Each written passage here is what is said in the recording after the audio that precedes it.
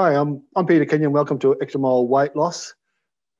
We have just starting today the next 10-week block to focus our efforts upon our weight loss project. Today's weight loss tip number 71, is your weight loss is not about a quick fix. Get rich quick schemes don't work, and neither do fad diets. We talked about that in the last post.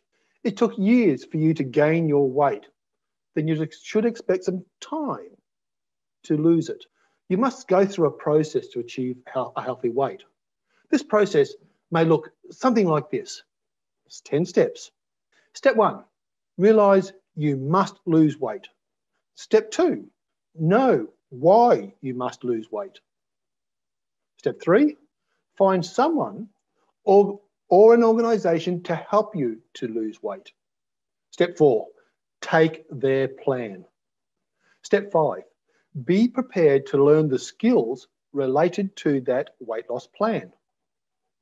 Step 6, be prepared to unlearn your old weight gaining habits. Step 7, know that it will take effort to develop your new skills into new habits. Step 8, be prepared to put that effort into your weight loss. Step 9, accept that once you put the effort in, it will take time. Step 10 is to revisit step 2, know why you must lose weight, often, because your reason for wanting to lose weight will change as you start achieving results. Now, you may falter at any step along this process. So if you haven't lost weight in the past, just go through these 10 steps to see where you faltered. What area do you need to concentrate on to get the results you want? Now, some people falter at step number 1. They confuse that I wish to lose weight with I must lose weight. It's okay to sit on the fence with I wish to lose weight. But the feeling that you must lose weight carries much more motivation than a mere wish. If you're sitting with your weight loss group right now, or sometime this week, or you're sweating it out in the gym, then you have found somebody to help you with your lifestyle change. They will be able to feed you the information you need to achieve the results and continue achieving the results you want. Now, a lot of us falter at step 4, take their plan, because a lot of people, as soon as they be issued with a plan that's worked for many people in the past, the first thing they want to do is start negotiating with that plan. They want to change it to suit them.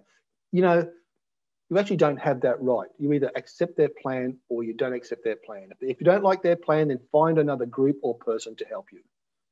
But if you want to stick with your group or stick with that person, then ask them to help you to learn the skills that relate to making that plan work. And it will take skills, learning skills, which will take effort, and it will take time. This is an important concept of this weight loss tip. Time and effort. Steps 5, 6, 7, and 8 occur at the same time. We can't simply just drop our old habits. We have to replace habits. If you just drop a habit, what's going to happen is another habit will come into it to fill that space. And it'll probably be a habit that is easy for you to accept, which is another weight gaining habit. What you need to do is learn skills that relate to new habits and then put the effort in to slot that new habit into that space you've created. Remember, you can't just drop old habits. You have to replace habits, so replace them with the habits that are going to give you the results you want. There is a lot relating to this post. So I'm going to recommend that what you do is follow the link back to the website, because that's where the complete transcript of the post is. It's going to be on the website.